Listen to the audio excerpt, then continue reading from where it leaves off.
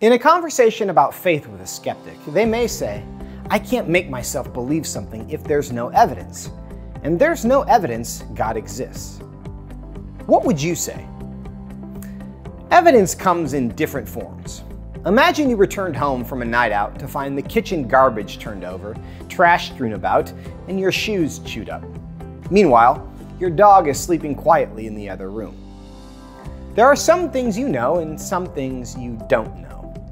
Unfortunately, you never set up your surveillance camera, so you don't have any direct evidence. But everything you see suggests that your dog misbehaved before falling asleep. Is it possible that your neighbor came over and messed up your house? Yes, but unless you have an unusual neighbor, it's not going to be the best explanation. Now, if we look for the best explanation for the world we live in, here's what we find. First, God is the best explanation of the origin of the universe. In the past, it was believed that the universe was eternal. But today, theists and atheists alike agree that there was a beginning when matter, energy, space, and time came into being. Denying a creator, atheists are required to believe that everything we see came out of nothing. Experience and science tell us that something can't come from nothing. We have never seen it happen. But here we are. What's the best explanation? That something came from nothing, or that something outside our universe caused the universe to exist? In any other context, we recognize that something can't come from nothing. We should in this context as well. A creator is the best explanation for the fact that the universe exists at all. Second, God is the best explanation for the fine-tuned universe. Not only does the universe exist, but it contains a delicate balance of conditions that not only allow matter to exist, but life to be possible.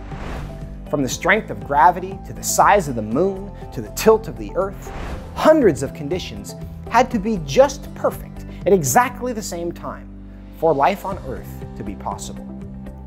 Now, what's the best explanation for this fine-tuned environment?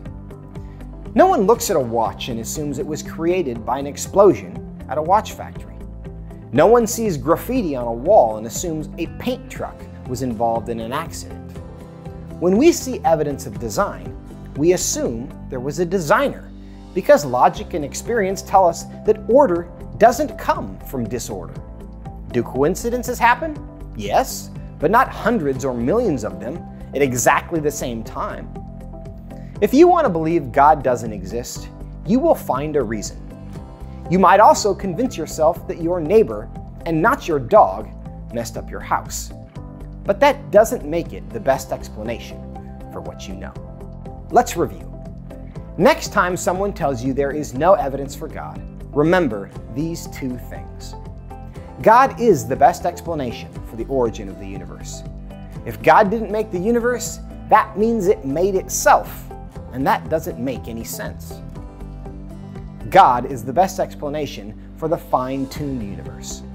The universe is filled with intelligence, order, and evidence of design. In every other area, when we see design, we assume there was a designer.